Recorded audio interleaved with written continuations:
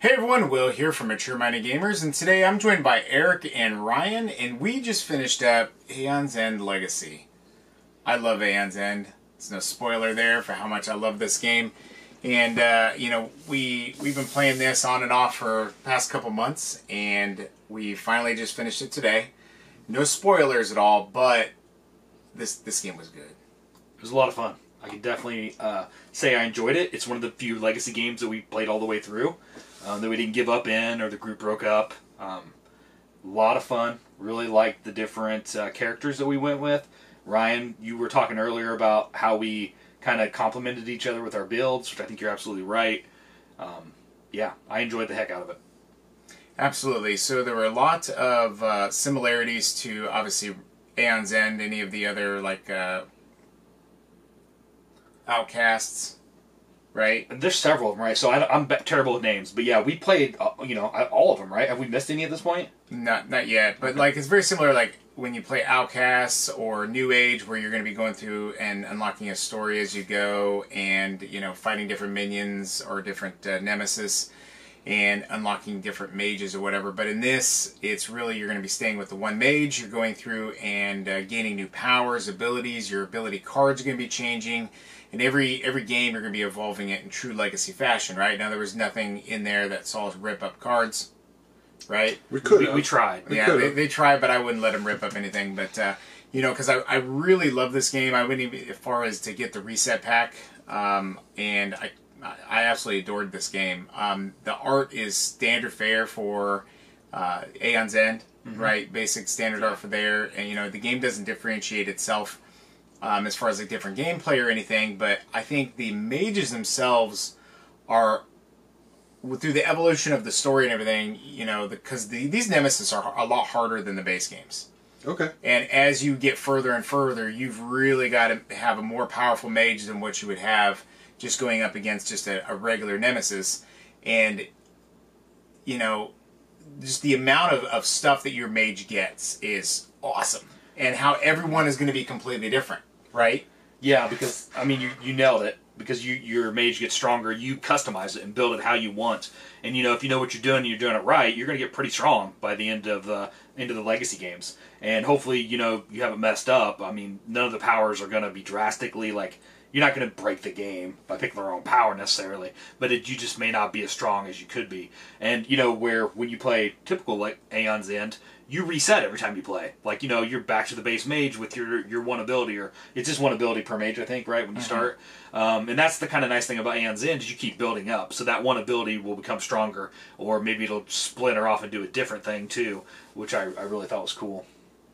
Well, as somebody who's never played any version of Aeon's End before, the game had a really nice learning curve to it. It allowed me as a new player to sort of ramp up to what some of the abilities and so forth were. So I don't have a lot of comparison to the previous versions, because it's the only version of the game I've ever played before. So even hearing you guys talk about the decks rebuilding, I was like, well, we kind of did that. But yeah, the difference is that I get to keep whatever, the abilities and stuff that I've earned, and I don't have to reset.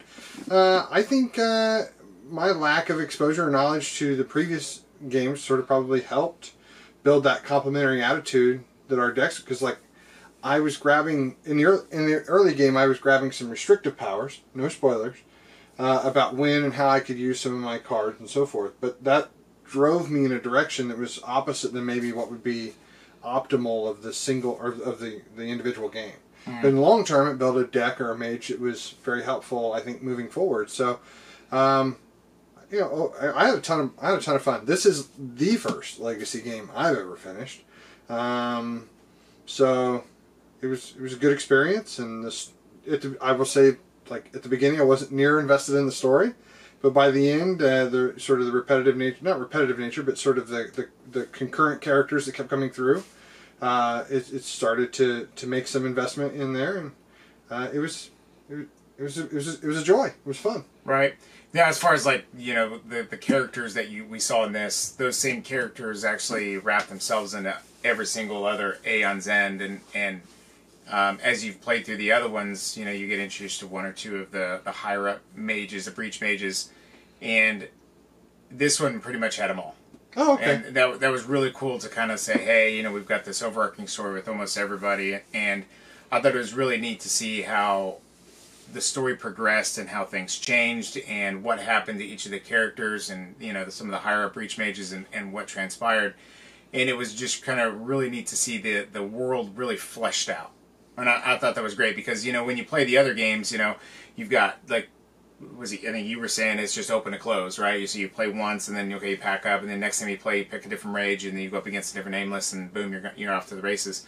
But this, you know, when you really were growing your mage, become more powerful and change, but then also the things that happen to the bigger breach mages, the leaders, if you will, really solidified who they were in the overarching story, which I thought was great. So I wouldn't really say that this is, if you're not a fan of Aeon's End, I really don't think this is going to change your mind. Oh no, definitely because not. because it's legacy. So if you're just a huge fan of legacy games, I think you've also really got to be a fan of Aeon's End to enjoy this game from open to close. Right. If you like deck builders, if you've never played Aeon's End and you like, you know, engine builders, I guess is more what they call it, you're gonna like this game. I think it's my favorite. It used to be Ascension. I think Aeon's End has taken it over now. It's just so much fun, and I liked how every monster we faced had a different mechanic that you had to deal with. So it changed. It's not just doing straight damage. Like all of a sudden we need somebody pulling tokens off or, you know, doing something different. And it kept us on our feet every game, I thought. Yeah. Multiple games came down to the wire. Yes. It was a matter of flip of the card if the Nameless was going next or if it was going to be us, right? Whether we won or not. And you know that's just the nature of the beast here, because if you get those bad pulls, you know, the game can become drastically harder. So I think it was one turn you went 4 times in a row because of the wild cards that we have of the 3-player game. Mm-hmm. Hey, you know, that was our choice, but hey, it had to happen. It was definitely a lot of fun. So, so yeah, I recommend this game to the extreme. Like I said, I think if you like Aeon's End, you like deck builders, you like engine building, this is by far my absolute favorite version of Aeon's End, just because I got to really feel connected to my character. I think part of that, you know, when you go through and you name things, you name your spells, or you name this, that, or the other without any kind of spoilers, but when you go through and you write things down, I mean, there's just some sort of like connection there. And then when you play them the next time, right, definitely. So there's 8 different chapters, 8 different missions that you play in this, and then just, you know, so 8 different games, possibly a 16. If you lose, you could play it again or whatever, but a ton of fun. I'm not sure, what do you guys think as far as replayability? Would this be, even with the reset pack, would this be something you'd be even intrigued to want to play again? So I had fun, and if I played a different character, I think I could play it again. With that said, there's so many board games to play, and, you know, I don't know if I would really, like, pick this to play again. But I do think it could be fun. If you're really into it, just pick a different character. I mean, it's going to be a completely different experience for you, other than you're going to kind of know what's coming. But I mean, I think there's a second version of Legacy, right? Legacy of Gravehold? So, like, I think probably I'd move towards that if that was available. I think the power here, and we haven't looked at this yet, but this becomes a regular version of Aeon's End when at the end. Like, you got enough cards there to reset everything back to the basic, and you could probably still play versions of your characters if you had that emotional attachment to them, or you had that attachment to them, to go back through and play through different aspects of this game. Whether I would start from the very beginning and move forward again, I don't know, because I think, well, honestly, I think it depends. Because the thing is there's the evolved deck is so large, and we only seen a fraction of it. that's true. So depending on how the second chapter goes down, if I feel like the game is drastically different just because the cards on the table or the polls that we've had or the way that I think it could probably have a much more interesting version of the game. But I kind of like what Eric said. There's lots of games out there. I would look forward to play more of any of these other versions of this game. All these other games that are all over this room. But I think if you were a huge fan, I don't think you'd have a problem re-rolling and doing it all over again. With maybe like add 2 new people to the group. Would you be interested in taking your character out of this and then playing it in a one-shot in one of the other base games? Would you take your character, the one that you felt that attachment to, and want to say, okay, I'm going to take this character? I think it would be so imbalanced, though, because we're so strong. Unless we, like, didn't use our special abilities and stuff that we got. Spoilers slightly. Well, yeah. It could be, but I mean, you've built that character. That it's like taking an RPG character. You know, you've had this level 5 wizard that you've been playing in D&D, right? And you're like, oh, I want to take him into your campaign. You know, it's up to the GM, obviously, but would you do that, or would you want to roll a new character? If you're saying, hey, you know, okay, you can take a level 5 character and you can bring it in this campaign we're going to do. If we balanced it, if we were all using our special characters and we wanted a hard challenge, then yeah, I'd roll with that. But but if you guys were rolling new characters, and I was going to be super, you know, a lot more stronger, I would definitely roll a new character. Just because I think that's one of the fun things for me is, I mean, just like in D&D, half the fun is building your character. And okay, well, now I'm going to be a rogue. Let's see what we can do this way, you know, instead of being a fighter or a paladin or something. And that's, I guess, one of the things I really like about it is the puzzle. Like, figuring out what is going to be the best way to overcome the Nameless's specific obstacle. Right, the way how they win or how they can defeat Gravehold or you, and then trying to figure out what the cards that are on the table, because that's a randomized factor as well. Right, and trying to figure out that solution, and again, that just brings up how well this game has been designed from the ground up, as far as like Aeon's End itself, not necessarily Legacy, but Aeon's End. That I think it does so many things right. I've changed my mind. Okay. I have the privilege to do so, because now that I'm thinking through this, and again, I'm coming at this with no experience in the rest of this universe. This is all I have.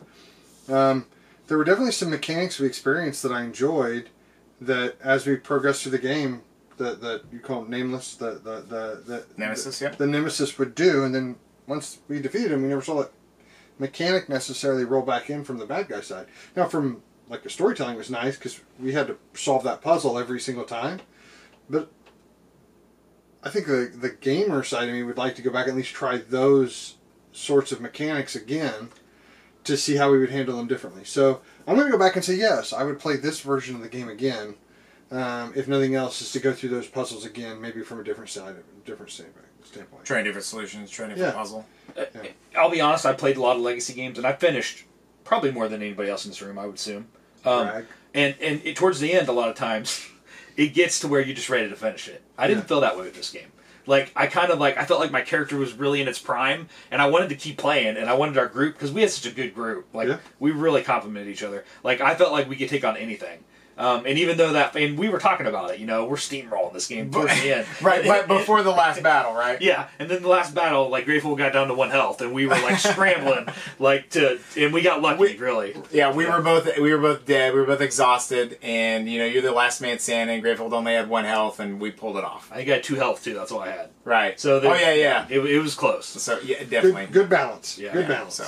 And then, even for the versatility of, like, we could even go back through and play, because we used the basic rules, right? We didn't use the advanced Nemesis rules, right? We didn't play in the ultra difficult mode either. Right. So, I mean, even if we go back and we take that added challenge to say, okay, we're going to add these advanced rules if the game is really starting, oh, this is just too easy.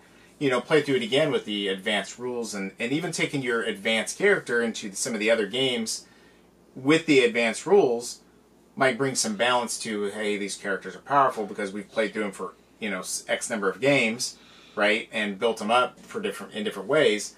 I think that would be a lot of fun. I agree. The advanced rules did add a lot of variety. It really seemed a lot harder, too. Like, it almost was like you're playing on easy mode as normal, and then all of a sudden the advanced rules are like, okay, you know, you're in for a ride here. Like, you got to play really smart. Right. So you know, I think that's kind of why we steered away from them. Well, we started without them, and I think we kind of wanted to finish it. But, yeah, I think it would definitely add in that extra layer of complexity and, you know, challenge. All right. So this is definitely a recommendation for me. What was the price point on this, Will? Base price was 60, I was thinking, or 80? It seems like $80. $80, give or take. Probably. I imagine you can get it for a little bit cheaper now. I mean, we got probably easily over 20 hours, right? Yeah. Oh yeah. I mean, well worth the money in my opinion. Oh yeah. So recommendation from you as well? Oh yeah, for sure. Recommendation? Oh yeah. Absolutely. So, all right, everybody. This has been Will, Eric, and Ryan from Mature Minded Gamers doing our review for Aeons and Legacy, an absolutely amazing game from indie boards and cards and action phase games. So do yourselves a favor and check this one out. I don't think you'll be disappointed. So, All right, everybody. Don't forget to hit that subscribe button. We do so many great things on our website. Video game, board game, Star Trek podcasts, and just so much more. Join us on our Discord. We'd love to have you. And yeah, so until next time, everyone, stay safe. Game on.